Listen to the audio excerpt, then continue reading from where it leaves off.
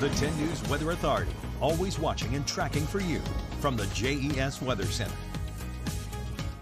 Hello, everyone. More and more smoke has built in. At this point, it's pretty widespread across a lot of the eastern half of the country.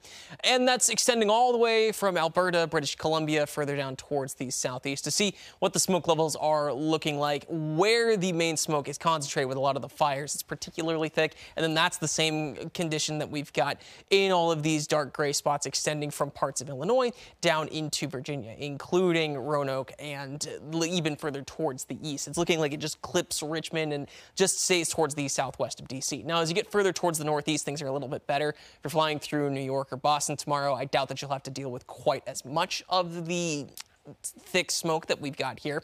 But further towards the west, even though the smoke is staying a little bit on the thinner side, there's not much to speak of in terms of rainfall and storms right now. But that's going to develop a little bit more tomorrow. And we're looking at storms extending from Denver all the way towards Chicago. There's even a little bit towards the northeast of Denver right this minute. That is going to continue on, so be ready for there to be some slight delays, especially towards Denver and Chicago airports. Meanwhile, the ones further towards the east, I think, are going to be okay.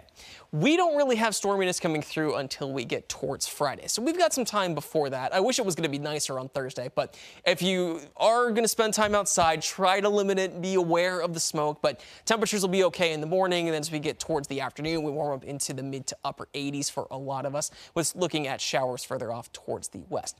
Thursday does stay pretty calm for most of us, but then Friday brings storms through, and I think that's going to be the stormiest day of those ahead with both wind and hail risk. Saturday has more isolated storms, so as opposed to Friday where they're a little bit more consistent. They're going to be lighter on Saturday, wind threat without the same level of hail threat, and going towards Sunday, I think that wind threat even comes down, so it's more just showers at that point. So it is a pretty good trend for us. Either way, temperatures are going to warm up quite a bit. Saturday, we get well into the 90s in Roanoke, Lynchburg, and in Southside, and on Sunday, we're just about the same. Temperatures will start to come down a little bit, but it's 1 or 2 degrees each day all the way through the middle of next week. We're still going to be at or above average for quite some time. Now, tonight, temperatures are pretty comfortable, really similar to what we had this morning. Pulaski at 55, Covington at 58, Danville at 59. There's not a ton of moisture to go around, so the dew point doesn't make it feel super humid in the morning, and in the afternoon, it doesn't rise that much either.